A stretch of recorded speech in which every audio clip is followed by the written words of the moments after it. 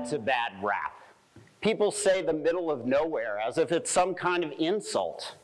But when times get bad, and let's admit it, times have been rather bad recently,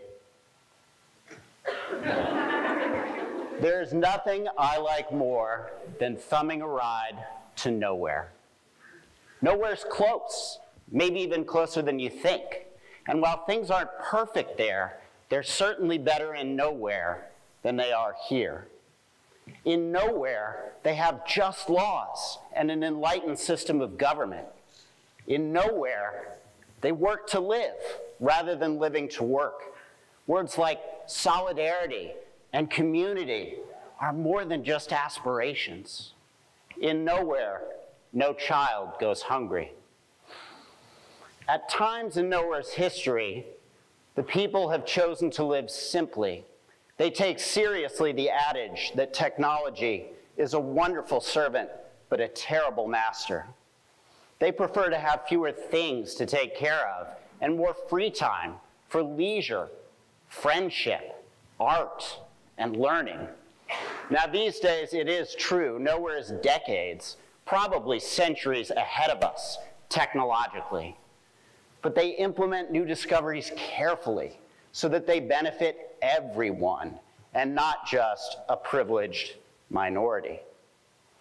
Now, if nowhere is beginning to sound familiar, you may know it by one of its other names, utopia. Utopia is a word that was coined by the British writer Sir Thomas More in his 1516 book of that title. More knew something about bad times. His boss was Henry VIII. You know, that king who liked to execute his ministers for a good time and had more bad marriages than all the Kardashians put together? That was More's boss. But I digress. More derived the word utopia from the Greek. He took the Greek suffix "u," meaning no or not, and combined it with the word topos, or place. But utopia is also a pun on the Greek suffix "u," or good, and topos. Utopia, in other words, is the good place that is no place. Or, in a more idiomatic English, the good place that is nowhere. The dream of utopia has inspired brilliant works of literature, bold innovations in political philosophy, and many real-world communitarian experiments. Because the point of traveling to nowhere is not just to escape from a debased present. Rather, traveling to nowhere can help us gauge the distance between the way things are and the way that they ought to be. Reading and thinking about nowhere can even inspire us to make the society in which we live a little more like the utopia of our dreams.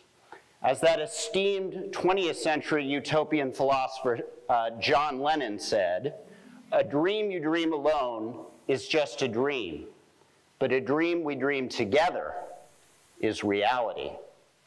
He also said, "I am the egg man, cuckoo, cuckoo." So you have to take these things with a grain of salt. Nevertheless, with hope, commitment, and an open mind, nowhere can even become here now. Thank you.